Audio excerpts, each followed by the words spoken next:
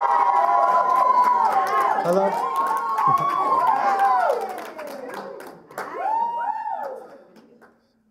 Hello, my name is Gabriel Reyes. I'm a sophomore at Omaha South High School. And this is my poem. For many students, writing has been a hated action because they don't get the same satisfaction as you or I. How in class they're forced to the pencil and paper instead of the loose writing that a free person should be able to enjoy. But someone's grade is no toddler's toy. A student's GPA is not something that can be played with. Instead, writing is now complete sentences with detailed descriptions of why a certain character in a passage did the thing they did. It's now the muscle pain in your hand when the notes find its way to the third page. How we've all become these essay slaves at the youngest of age, holding the instrument of torture the system makes them out to be. How the system expects us to write quality and quantity. They don't know what it's like to not only have the pencil glide, but soar to new heights. After one flight, nothing stopping you from another takeoff.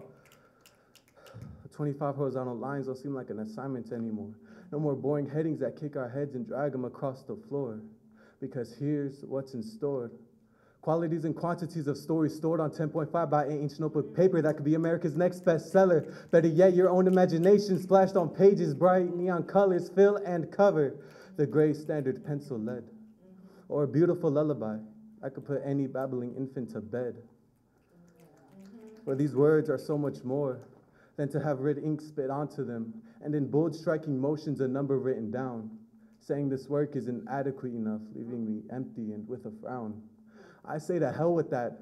This is now, and that was back when students worked in factories to support their own families.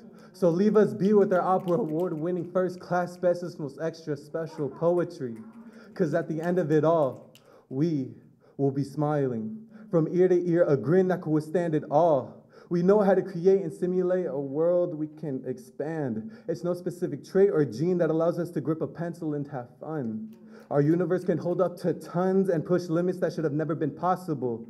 At this point, no one can stop us doing what we love to do. Not at all. Take it as you may, because writing is here to stay whether you want it or not.